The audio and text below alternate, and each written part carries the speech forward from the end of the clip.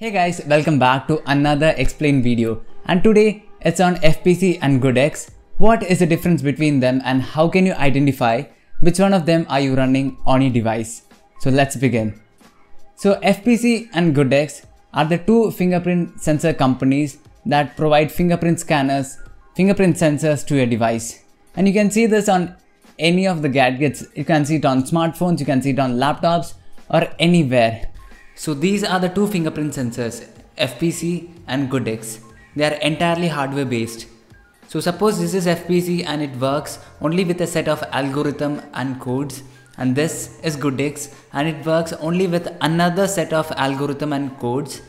And if your phone is having a Goodix fingerprint sensor and the custom ROM you are trying to flash is made to work with this FPC version, then the only thing that you need to make it work with your Goodix sensor is these Goodix codes.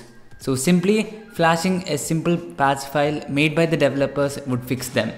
If you are having a Xiaomi Redmi Note 3 with you, and if you had bought this in the first few of the flash sale, then you will be running with FPC version, and if it is later, then you would be running on Goodix. I'll tell you how can you test which one of them are you running on your device. And the problem is, while flashing custom ROMs, the developers have made these custom ROMs only for FPC. I'm talking about Redmi Note 3 only. The developers have made the ROM only to work with FPC. But later the developers understood that Xiaomi Redmi Note 3 also run on Goodix version. So they have made another patch file. So you just have to flash the patch file in order to make that work with your Redmi Note 3 having Goodix version. So in order to check which one of them are you running on your device, you just have to install an app called AIDA64. So as you can see, this is the application. You just have to open that, go to the devices section and scroll down to see the fingerprint scanner, and there you'll see the manufacturer as either FPC or Goodix. So I'm having FPC version and that is it. That's how you identify. So if you ask me which one of them is better, FPC or Goodix, I'll tell you both of them are really good. There is nothing good or nothing bad in any of them.